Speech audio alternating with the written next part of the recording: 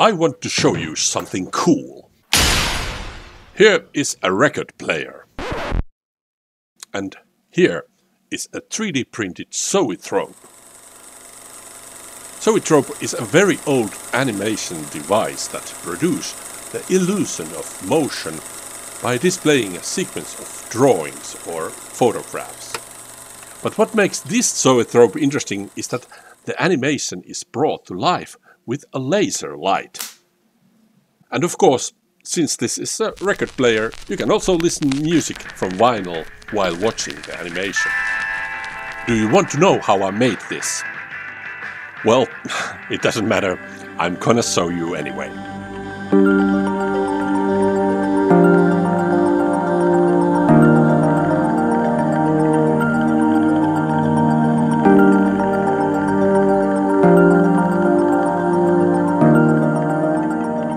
Hello boys and girls, I'm Olli Huttunen. In this project I wanted to take something new and digital and combine it with something old and very analog. I have to say that the whole journey to this point is quite hybrid process, where many different softwares and hardwares are used. We use 2D and 3D graphics, we use AI and motion capture data, and numerous different file formats from pixels to vector images. The purpose is not so much to make a detailed tutorial on how everything works, but to generally go through the steps of the process and list all the application and services that were needed to achieve this end result. So if you are excited, let's get started. I have admired this art form and researched a bit of the history of zoetropes. The name comes from Old Greek root words zoe, which means life, and tropos, which means turning or spinning. So loosely translated, zoetropes means wheel of life. In the old original cylinder type of zoetropes, which uses drawing or photograph, it was possible to use animation loops of 8 or 12 frames.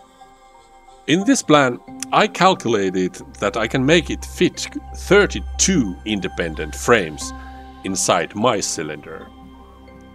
I started making the plans inside the TinkerCAD program, which is a free web application for 3D designing. In there, I 3D modeled the parts of the central cylinder, to which I could then easily attach the separately printable animation frames. I got the original idea to this laser zoetrope from 3D printing community, where I saw this first prototype made by Xavier G.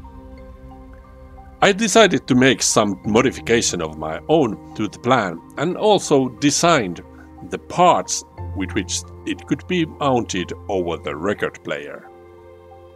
When I got the basic blocks printed and the easily connected comp part working, it convinced me that the device will work. So it was time to start making the animation itself. Although animation can mean many things, at least for me, the first things that comes to mind is some sort of a cartoon character that moves funny. So let's start with the character creation. Today we have a huge variety of artificial intelligence tools that can be used to create different concept designs just from a text prompt or from some very simple graphical shapes. And the newest of them are able to produce 3D models. So for this I chose the Meshy AI service from the internet, where I started to create a 3D character with different keywords. After a while and few attempts later, I managed to generate this Elvis-looking 3D figure that seems promising enough. Here it was not so important how high quality the character looked in 3 dimensions and how successful the textures were created for it. The end result would later be reduced to just a 2D outlines drawings anyway, so it was enough that the character's recognizability was mostly visible. In Meshy AI, it is possible to save the model in several common 3D formats, and what is particularly nice is that the model can also be exported directly in Blender format. Which brings us to the next step. Before I started to prepare this Elvis character for animation, I wanted to correct its shapes a bit in Blender. The AI generation often leaves some parts of the limbs fused together, so I spent some time fixing and cutting these parts apart. I also edited and emphasized some of the character's features, such as nose, so that they would be more visible. And then it was time to move on to the fun phase. I exported the model out of Blender as an FBX file and transferred it into the Mixamo web service, where the character is easy to rig and prepare for animation. Mixamo is a very popular library where you can find many different motion capture movements for your 3D characters. After browsing through different dance moves for a while, I found something that could be very suitable for my Elvis figure. This twisting dance move was appropriate, but it still had to be adjusted a little to make the character's pose better. Although the animation seemed to be quite long, I exported it and took it back to the Blender for further editing, where the movement could be shortened. Since my zoetrope only had 32 frames, the animation had to be way much shorter. Therefore, it was necessary to find the best key positions in the movement and cut it into a new entity that could be scaled to the planned duration. Working with a 3D model is great because it gives a lot of opportunities to turn the camera and look for a suitable angle from which the character's silhouette profile comes out best. When the movement and angle were in order, it was time to render the animation out as a PNG image sequence, where the character was cut out from its background. This sequence of images was then exported to the After Effects program, where I was able to use the image trace function and distinguish the outlines of the character. For this zoetrope, it is essential to be able to draw the outlines of the animation figure thick enough so that the 3D printing would be possible. And for masking and line drawing, there can be found many tools in After Effects. I used a single shape layer line to draw recognizable forms of this Elvis figure inside the outer lines, like for example sideburns and a hairline. And of course I also added a giant belt buckle, which is an iconic part of Elvis accessory. The original textures rendering could very well be used as a reference for the placement of these individual details, but in the end the outline are the most important part here.